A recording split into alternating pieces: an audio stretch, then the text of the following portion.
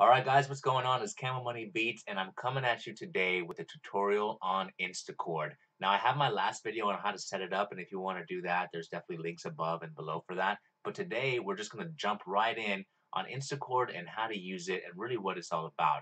So I'm going to load up one of their templates and I can click here and they have all these templates of chords and things ready to go. Just for explaining it, I'm going to pull up a random one, but just know you can always add your own chords of any kind. If you just want to click on one of these guys, click on this thing, and your chord is in the bank ready to go.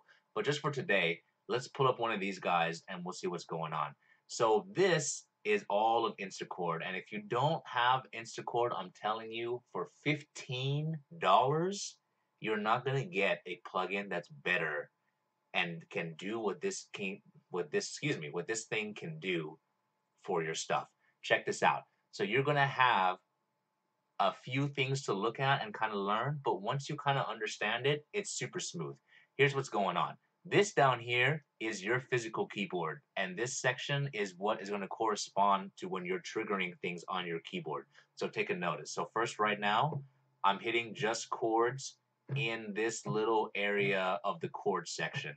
And what this is saying to the program is only trigger notes or chords that are in this pattern. So notice how, like, when I touch this, it highlights this chord and you see these individual notes kind of highlighted there.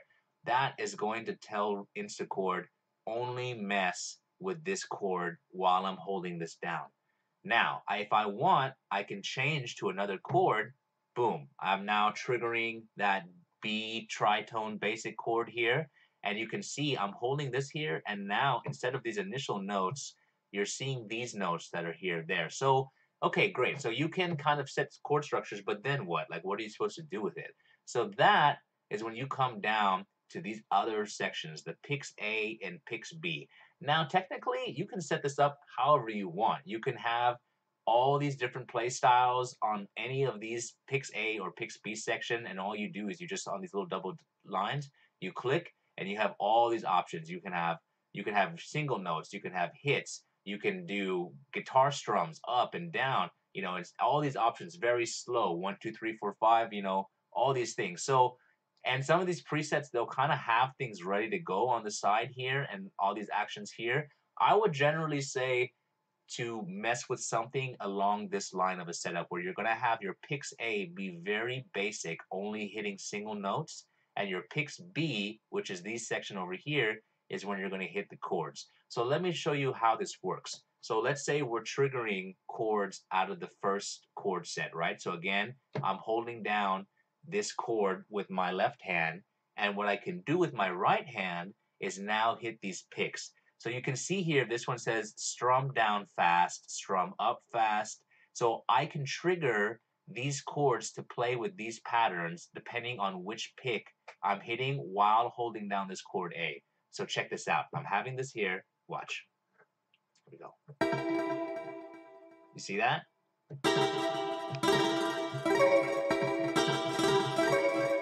So that's just from holding this down and triggering this, right?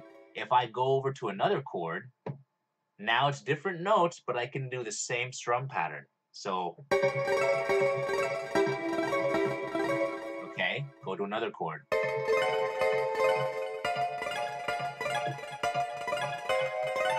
Right? This is kind of like a weird chromatic scale, so probably not the best scale. But the point is that you can set these notes and you can trigger them in any way possible. Let's just go to another one just so we can get something sounding a little bit nicer. Let's say this one, right? Same concept. I'm going to hit this chord down. Okay, I like that. Let's see.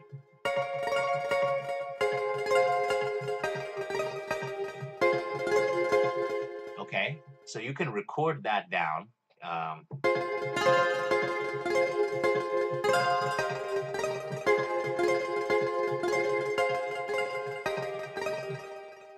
Not too bad, right? So what I want to show you as well, that's just for making the melody. But what if you're like, hey, I also need a bass line, or I need to make like a single note melody? That is when you come into this picks A section, and the picks A that correspond to here. So just like how before, I was playing with this Pix B by triggering these chords first and then hitting this. If I play with the Pix A section, when these are selected in this pattern, then you get something like this.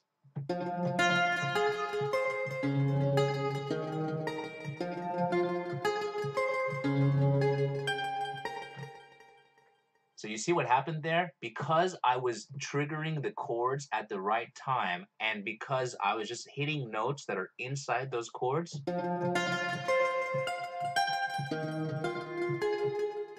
it's keeping everything within those chords, but you're still able to make unique patterns, unique melodies. So you can apply these things. You can do guitars, you can do bass lines, you can do guitar solos, anything that, as long as it can run through Instachord, you can get any kind of.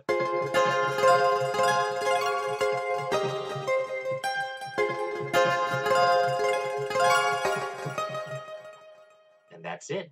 So thank you so much for watching. If you guys have any questions, or if you want a little bit more in-depth guide into Instachord or how to do your own things, definitely leave a comment down below. And I'm just trying to help everybody out, man. We're all doing this producer thing. We're all trying to make, beats. We're trying to make our own music. So I'm here to help in any way that I can. So thank you so much. Please like, comment, and subscribe. And if there's anything you want to learn, Reason 11 or anything specifically, let me know. Peace.